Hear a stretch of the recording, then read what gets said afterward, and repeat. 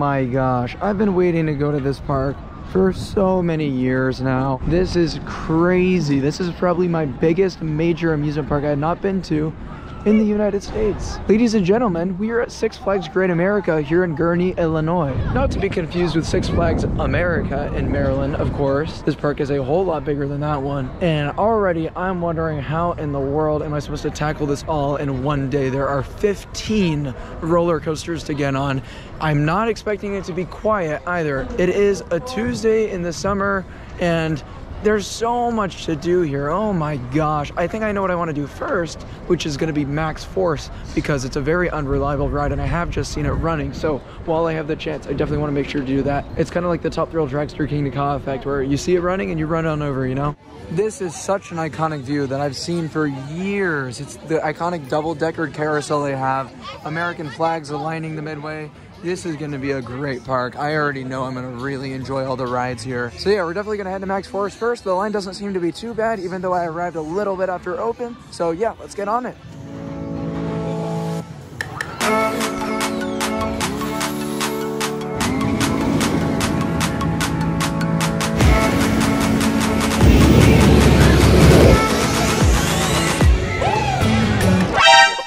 Alright, I've been waiting in Max Force's station for about 35 minutes after a delay because of weather, and I wanted to talk about this a little bit because this is very interesting what's going on. So first of all, the posted wait time before I got in line was 20 minutes, ended up taking over an hour to get to where I am now, which is I was about to get on the very front row for Max Force. A lady actually asked me if I wanted to risk the ride breaking down to get on the front or if I wanted to just be put in the middle right away. And I was like, I'm risking on waiting because I knew that I wanted to do the front row for my first ride. Looking back, that probably wasn't the wisest decision, but if the ride reopens soon, I still think that would be worth the wait. Max Force is an unreliable launch coaster, so that makes sense, but what's interesting to me is that they closed all of their other major coasters to inclement weather as well. What kind of major amusement park closes all of their coasters due to some drizzling? That is very strange, and it's not even the case at other Six Flags parks. Fortunately, it does seem like it's clearing up now, so hopefully it's only a matter of time before it's back up. Hey, we finally got some testing. It is actually still drizzling, but it's extremely light at this point.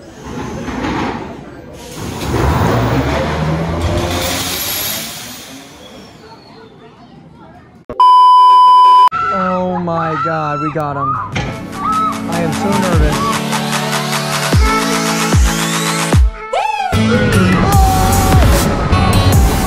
Oh my god! That was insane! Oh my god!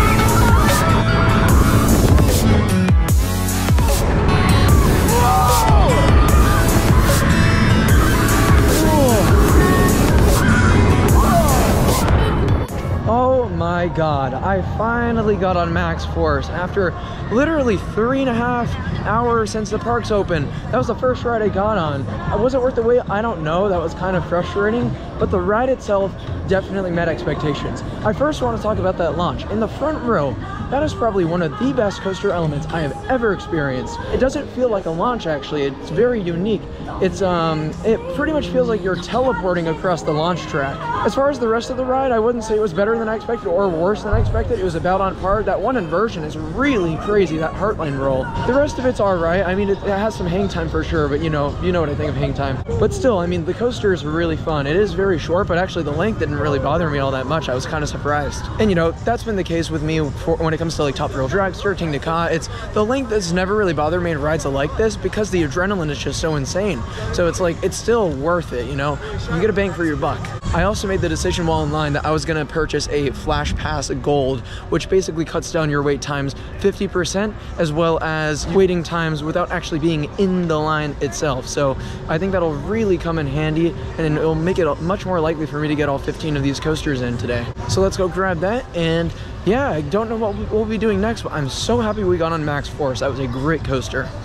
Oh, I'm so excited for the Whizzer. So this is an Ace Landmark, an absolute classic by Schwarzkopf, one of the only rides of its kind in the world. And there's a very interesting story about this ride because they were actually going to get rid of it, but all the fans of the park were like, no, we don't want you to get rid of Whizzer. It's so classic, it's so unique. So instead they got rid of their looping coaster Shockwave, and kept this instead. And still, after all these decades, it remains in the park, which is so awesome. And I have to shout out Six Flags Great America for maintaining this ride, as well as several other unique coasters as well. You actually have an Intimate Impulse here too, which is really cool. So yeah, I'm gonna walk through the Flash Pass entrance now because I just got that activated.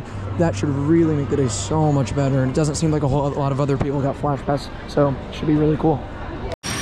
Spiral Lift Hill, so unique. Oh my gosh, you don't see those very often at all.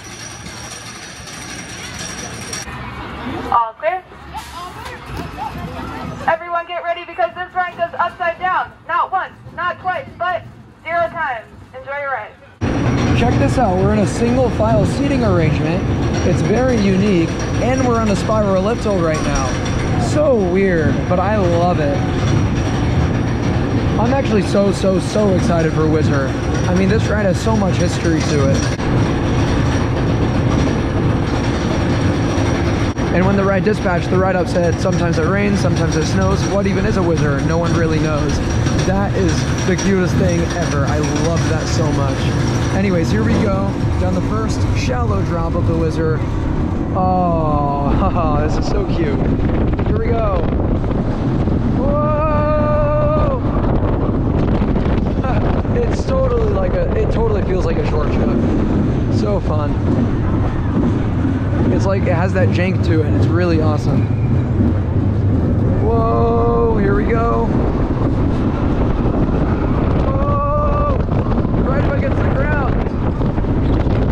Oh my gosh. And we're around the lift hill, kind of like Zambezi Zinger used to do at Worlds of Fun. The original. Oh yeah.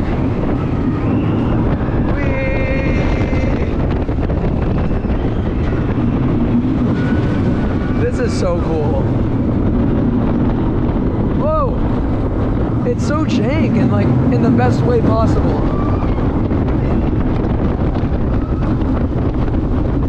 And into the brakes. What a special ride. That was great. I would definitely love to do that again at some point. Just got off of the Whizzer, and that was a very special family coaster. I'm so pleased to have ridden that. You know, as an enthusiast, we love getting on the biggest and baddest coasters, but one thing that I've always loved doing is getting on very unique coasters as well, and that is certainly no exception. That is a very unordinary ride, and it's for that reason that I think I like it as much as I do.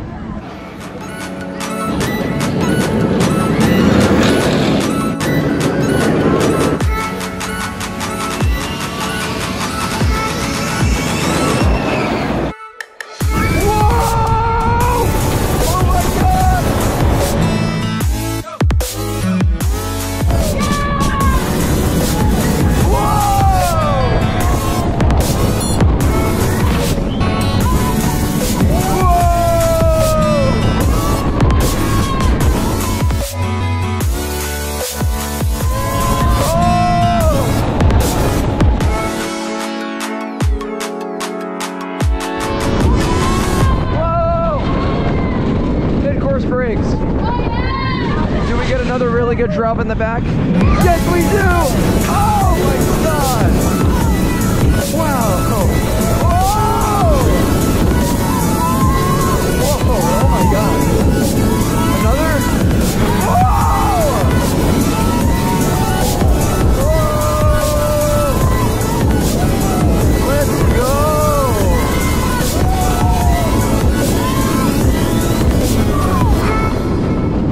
Alright, that was really fun. It's not one of the best B&M Hypers, but the reason being is it doesn't have the quantity of airtime as the others, but the airtime it does have are really good moments. So that was a great ride. I really enjoyed that a lot. Alright, I think a lot of you guys are going to be pretty happy to hear this, but I was definitely impressed by Raging Bull. That was a great ride. Is it one of the best B&M Hypers? In my opinion, absolutely not, just because it doesn't have the quantity of airtime as some of the others. But I also wouldn't say it was at the bottom for me at all, because the few airtime moments this does have are some really great moments. In the back row, those drops were so fun. So to me, it's definitely a mid-tier B&M Hyper, which is not at all a bad thing. I was really impressed. That was a great time. I would definitely do that again. One ride that it doesn't look like we'll be getting on today is the classic aerodynamics looping coaster Demon.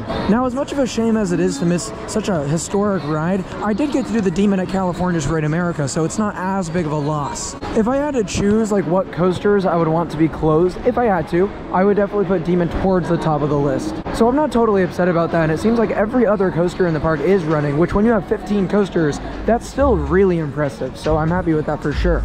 Up next, it seems that we're going to be doing Viper, which is a very unique ride because of the fact that it was built by Six Flags themselves. Kind of the same way that Cedar Fair did the Beast on their own. This is a Six Flags only project. Why they did that, I'm not exactly sure, but I'm really looking forward to seeing how it rides. Really cool entrance sign too, by the way. Really enjoy that. Alright, it's time for Viper, the park's wooden roller coaster. Actually, they have a lot of wooden coasters, but this is the one that Six Flags built themselves, which makes it a very unique attraction. Now, this actually has a knockoff layout of the Coney Island Cyclone, which is one of my favorite wooden coasters ever, so I actually think this has a lot of potential. Slow down way at the top. Here we go. Whoa!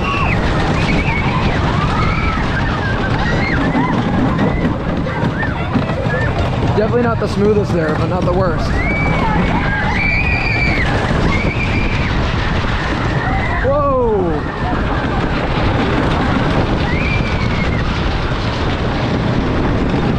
This thing is weird. Whoa! That was a good airtime moment. I like that.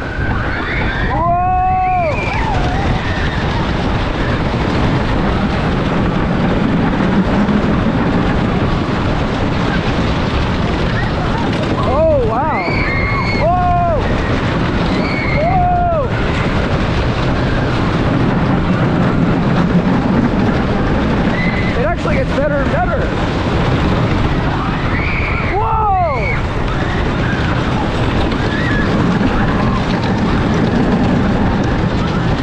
Hey, that was really fun. It was a little rough at the beginning, but it actually started to smoothen out a little bit more towards the end. So that was interesting. It actually got better and better. And yeah, it certainly has some really strong airtime moments, actually. Really good floater. That was really fun. It had a few rough moments, but generally was okay. And I really enjoyed the airtime too. Up next is going to be X-Flight, which is the only B&M wing coaster Six Flags ever installed. This looks to be a really fun ride. It's a bit on the smaller side for a wing coaster, but it doesn't matter because it is still a wing coaster and I really enjoy the model. I have never ridden a wing coaster that I got off and was like, yeah, that sucked. They're all really, really fun. I also wanted to point out that this region of the country is stacked for wing coasters. I mean, I feel like no one talks about this. You have Thunderbird not super far away, Gatekeeper not super far from there, and same with Dollywood, Wild Eagles not super far from there. Yeah, this will be a fun ride. I can't wait to do it.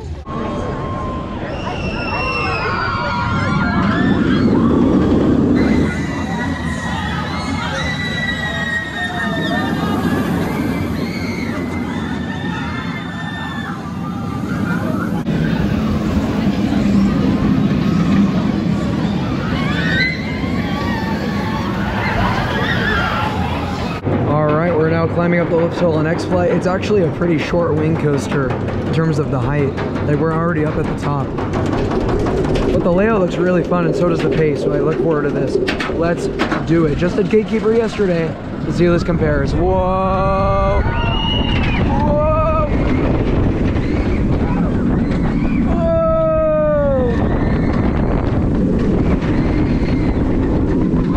Oh! It's whippy!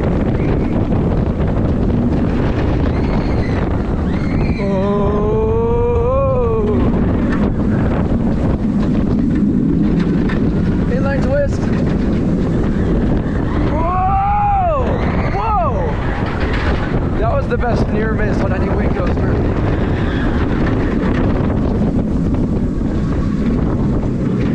Nice, okay. Well, the near misses were certainly great. I think those were the best near misses of any wing coaster I've been on. But man, that was the shakiest wing coaster I've done. I haven't done many B&Ms that are shaky, but this was one of those. That kind of rattled your brain around in some sections. And I am on an outside seat, so that didn't help either. All right, just had a nice meal at Johnny Rockets, and up next is American Eagle, the park's intimate wooden coaster. Yes, you heard that right. It says only the red side is operating today, but I am fine with that because honestly, I wasn't even expecting this to be operating today. That was until I realized that in the 2023 season so far, the ride only opens at 1:30 p.m. Now, not only was this one of Intamin's first ever roller coasters, but what's interesting about this ride is it's a very old coaster and it doesn't really have a place in this park's lineup anymore. And I don't mean that in a way where I'm saying the ride's not good, because it very well could be, but it's a little redundant. They have several other wooden roller coasters, and a lot of people want this ride to either be RMC'd, which I'm not sure what I think of. I mean, I'm sure the layout would be amazing, but Goliath is right nearby, so it would be kind of an odd fit. Other people think they should give the whole thing Titan track or do something to smoothen it out and renovate it. That's the route I think they should take. I think they should keep the coaster because of how it's historic and everything, but you know, smoothing it out, making a more comfortable ride experience. But yeah, here we are, American Eagle. I cannot wait to check this thing out. Welcome back. When the train stops, we shout that pull up on your... All right, we've made it onto American Eagle. This lift hill is so jank, and I think this layout's gonna be jank too. I can't believe this was an Intamin, is what's blowing my mind. So this ride opened in the 70s. It's an absolute icon for this park, but the structure is ginormous. It's deteriorating. It visually looks super old. All right, I am in the front row to mitigate the roughness, so hopefully it's not too bad of an experience. A lot of people actually really love this ride, so let's find out why. Here we are. Whoa!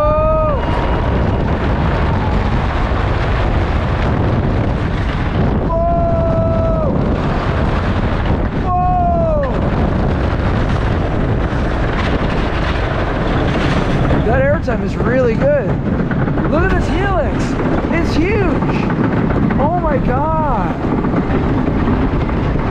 This thing is crazy.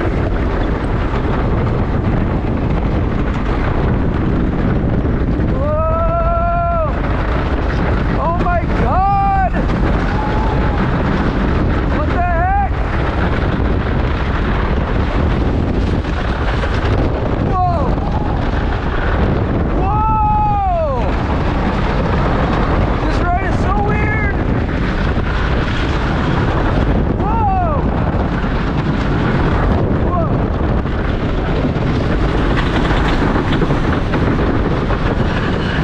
So weird. Oh, there's a little bit more. We've got a helix. That layout was so unconventional.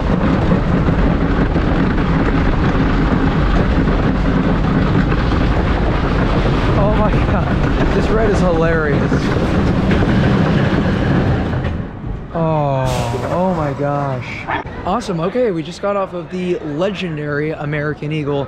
That is a super weird ride, but I actually had a really good time with it. I thought that was so fun. It was funny, the ride up called it like Viper's older brother or something, and I was like, yeah, that actually does make sense. Like, they ride in a relatively similar manner, but this is more intense. This actually had a good chunk of airtime. I was really impressed by that. It's not too rough in the front row at all, even though it looks like it's deteriorating and falling apart. Speaking of wooden coasters, up next is going to be Goliath, which is my most anticipated ride in the park. I'm not sure why I saved it for so late in the day, but nevertheless, I cannot wait to do it. And something that a lot of people don't talk about is this is actually a huge Rocky Mountain construction coaster. It's a lot bigger than people make it out to be. So let's give it a ride. One of 4 wooden coasters RMC ever built. You can kind of see it a little bit behind there. It's going to be great.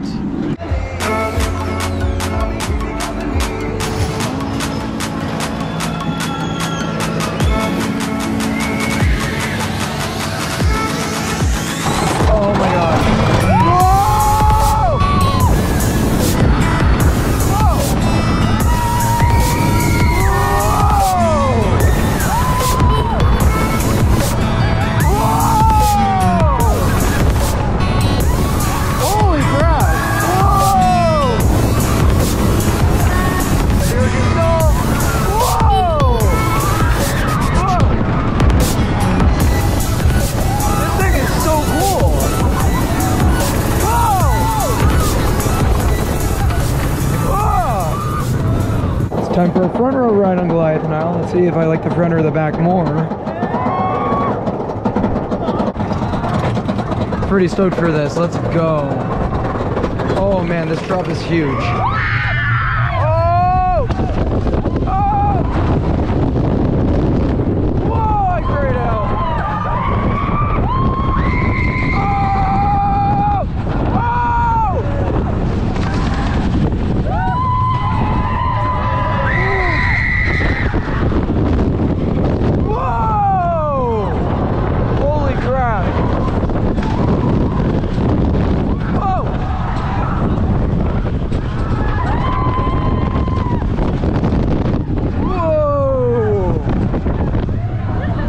That is so good.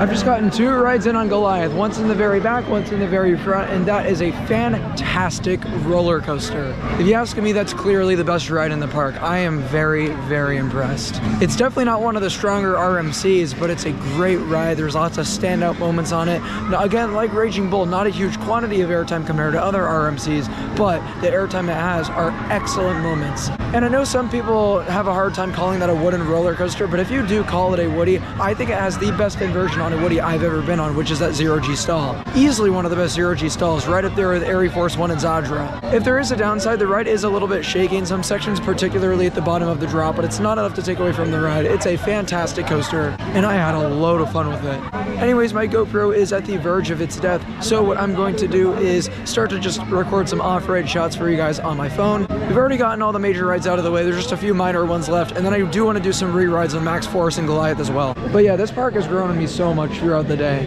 Obviously, I had a rough start with Max Force and the whole situation revolving around that ride, but since I got the Flash Pass, things have really picked up, and this park's lineup is truly unbelievable. They are so loaded with coasters, it's unfair. So up next, we're going to do the Flash Vertical Velocity and Impulse Coaster by Intamin, one of the last in the world. Cannot wait to do one of these again, it's been a while.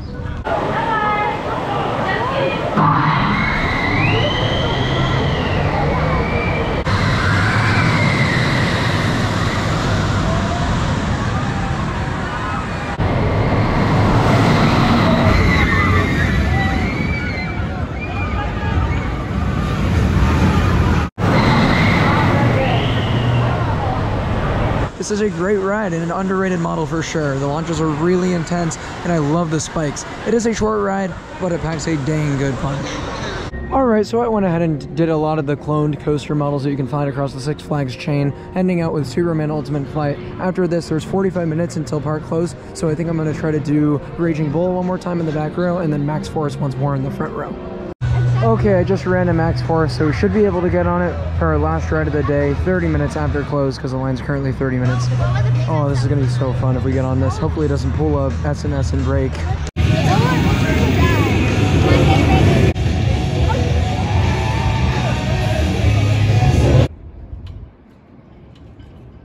Alright, I'm just now wrapping up a day here at Six Flags Great America in Illinois, and this park really did impress me. I had a little bit of a rough start with Max Force and everything that happened with that, but literally everything after that point went well. The rides are amazing here. The coaster lineup is so deep. Honestly, it's one of the best coaster lineups I've ever seen at a theme park. The park looks good, the food's solid, like there's nothing inherently bad about this park. It could use a little bit of a cleanliness upgrade like all the Six Flags parks, but for a Six Flags, this is at the absolute top of its game. You ask me where it ranks in the chain, I say easily top 3. The only ones I might prefer are Fiesta Texas and Magic Mountain. And that's saying something because I don't really think they have one standout coaster. I think their best coaster is Goliath. They have a really strong top 3 and then an amazing supporting lineup. So in the future, I would love to see them get that one truly ultra elite coaster, but still, their lineup is so good. Anyways, tomorrow we'll be heading to Wisconsin for a new park. This is Mount Olympus for one of my top bucket list coasters for years, which is Hades 360. I cannot wait to ride it. So I'll see you guys then. Thank you so much for watching today's vlog.